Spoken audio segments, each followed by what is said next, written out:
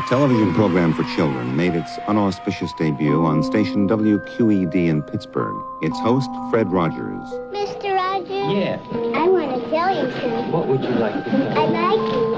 I like you, my dear. Thank you very much for telling me that. You take all of the elements that make good television and do the exact opposite. You have Mr. Rogers' Neighborhood. Low production values, simple set, unlikely star. Yet, it worked. Hello. I've always felt that I didn't need to put on a funny hat or jump through the hoop to have a relationship with a child. He was always trying to get a message across in every show. A week on death. What does assassination mean? On divorce. Some people get married, and after a while, they're so unhappy that they don't want to be married anymore.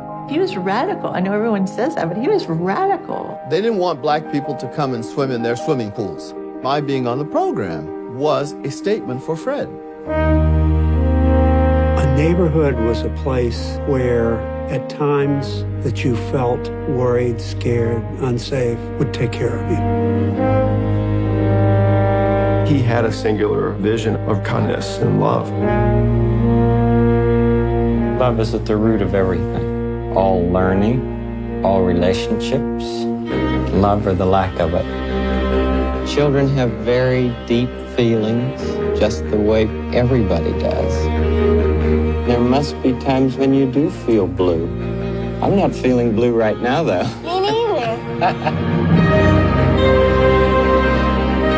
Won't you be my neighbor? Well, I suppose it's an invitation. It's an invitation for somebody to be close to you. The greatest thing that we can do is to help somebody know that they're loved and capable of loving.